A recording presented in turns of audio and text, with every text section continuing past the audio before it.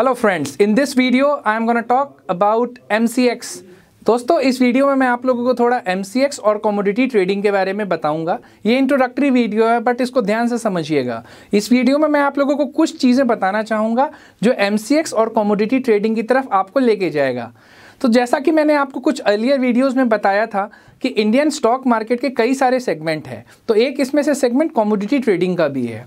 मेरे कई सारे क्लाइंट्स हैं, मेरे कई सारे दोस्त हैं जिनको बड़ी क्वेरी आती है कि कमोडिटी ट्रेडिंग करें तो करें कैसे, कहाँ पे करें, उसके क्या फीचर्स हैं, क्या एडवांटेज हैं, क्या डिसएडवांटेज हैं। तो आइए दोस्तों, मैं आपको इस वीडियो में कुछ क्लेरिफिकेशन देता हूँ।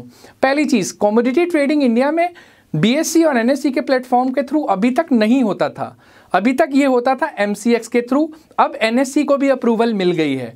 तो पहले मैं थोड़ा MCX के बारे में बताना चाहूँगा क्या होता है और MCX के थ्रू काम कैसे किया जाता है। तो MCX दोस्तों एक प्राइवेट कंपनी है।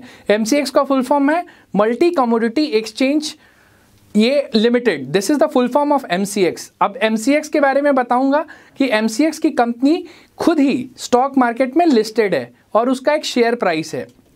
तो MCX का जो शेयर है दोस्तों, वो भी ट्रेड होता है। तो MCX में फ़ायदा क्या होता है ट्रेडिंग करने का? पहला, आप कोई भी कमोडिटी में ट्रेड कर सकते हैं, पहली चीज़। और ट्रेडिंग के उसके कुछ बेसिकली कुछ ट्रेडिंग आवर्स होते हैं। पहला, MCX खुलता कितने बजे है? तो आप सभी को जान के ताज्जुब होगा, MCX 9 बजे खुल जाता है। इट स्टार्ट्स एट शार्प 9, मतलब कमोडिटी ट्रेडिंग मॉर्निंग के 9 बजे स्टार्ट हो जाती है। और ये कब तक चलती है? इट वेंट ऑन टिल 11:45, 11:45 तक MCX पे आप ट्रेड कर सकते हैं रात के, मतलब सुबह 9 से रात के 11:45 बजे तक, जो कि तकरीबन बहुत ज़्यादा हुआ। Near about it is more than 14 our 45 minutes. Total 14 घंटे 45 मिनट चलता है MCX ट्रेडिंग। अब आपको ये डाउट हो रहा होगा कि MCX में क्या क्या हम लोग ट्रेड कर सकते हैं। तो MCX में 3 कैटेगरी होती है। पहला होता है एनर्जी, दूसरा होता है प्रीशियस मेटल, तीसरा होता है बेस मेटल। मैं दोबारा रिपीट करूंगा, पहला होता है एनर्जी, दूसरा होता है प्रीशियस मेटल और तीसरा होता है बेस मेटल्स।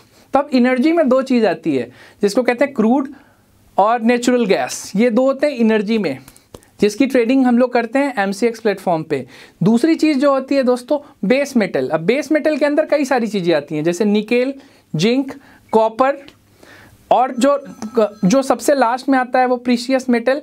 उसमें 2 तरीके की चीज़ होती हैं जिसको हम लोग कहते हैं गोल्ड और सिल्वर। तो टोटल मिला के ये जितनी कैटेगरी आपको बताई गई, इसकी ट्रेडिंग आप कर सकते हो MCX के प्लेटफॉर्म पे। अब दोस्तों, जो सबसे इंपॉर्टेंट चीज़ है वो ये है कि MCX की ट्रेडिंग के लिए आपका डीमैट अकाउंट होना ज़रूरी है। Answer is absolutely yes.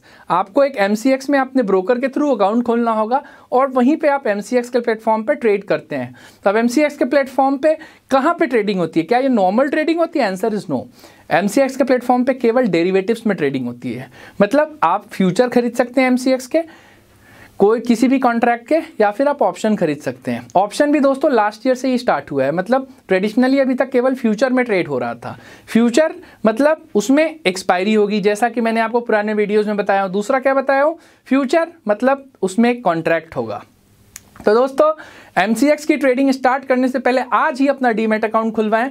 और आपको कोई डाउट होता है तो आप हमें ज़रूर कमेंट में लिखें और हम आपको डेफिनेटली बताएंगे कि MCX की ट्रेडिंग कैसे अकाउंट खुलवा के ट्रेडिंग की जा सकती है। आज एक और चीज़ अब दोस्तों बताना चाहूँगा, MCX के अकाउंट ट्रेडिंग के लिए कितना फ़ंड की ज़रूरत है। तो दोस्तों, नॉर्मली अगर आपके पास अब मिनिमम अगर 1 लाख रुपीज़ का कैपिटल है तो आप लोग दोस्तों एक क्रूड ऑयल हो गया, गोल्ड हो गया, सिल्वर हो गया, उसके लॉट्स उठाना शुरू कर सकते हैं और ट्रेडिंग कर सकते हैं। अब इसके लॉट्स और इसके जो साइजेस हैं वो डिफरेंट होते हैं depending on the nature of investment and the nature of ticket size. हमारे पास जो क्लाइंट है उनके हिसाब से हम लोग उनको रिकमेंड करते हैं।